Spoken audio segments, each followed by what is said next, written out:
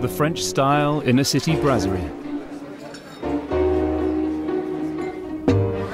One of Raymond's passions. You good? A good brasserie is run with precision.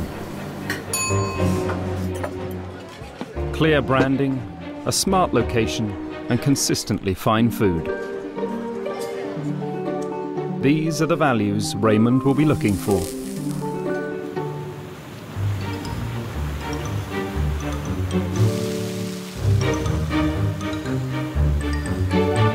Selected from thousands, Raymond has called the 9 couples to his brasserie in the city of Bristol.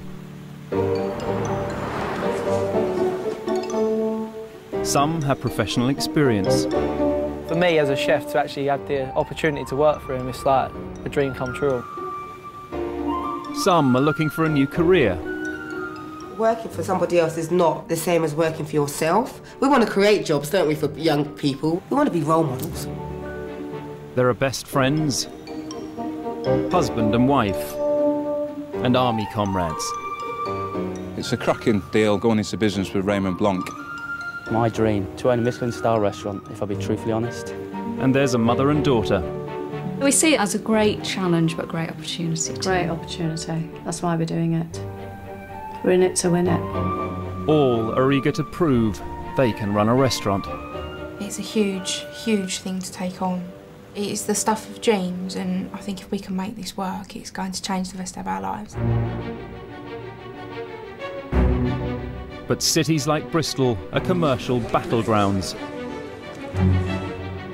To run a restaurant in a place like this is the toughest job of all.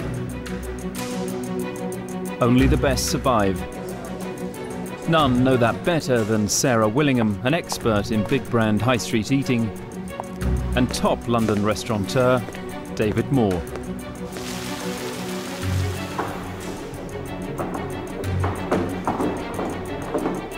This time, David and Sarah will join Raymond as investors in the winner's restaurant. For these couples, it's the chance of a lifetime.